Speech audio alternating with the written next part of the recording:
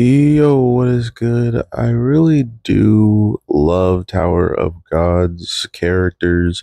Not only did they bring back my boy Ku and showcase what he's been up to this whole entire time, but we really get to see the dark side of Rachel and knowing that she's just playing every single person still, and that he pulled her out of the tower race for a little bit so he can actually get a whole new team and get them away from the people our main character has already set up to be amazing and nice, heart-filled people who are willing to work with each other instead of absolutely destroy each other.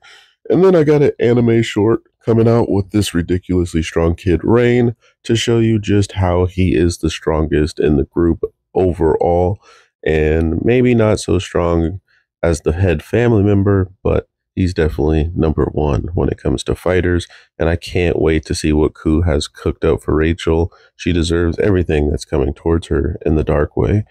Outside of that, my boy in the Sword and Wands anime is giving us another look at all the top tier characters, but those same top tier characters are cool and all, making all their points, showing off their one magic that they're mastering, and they're probably not going to be able to use any elements outside of it.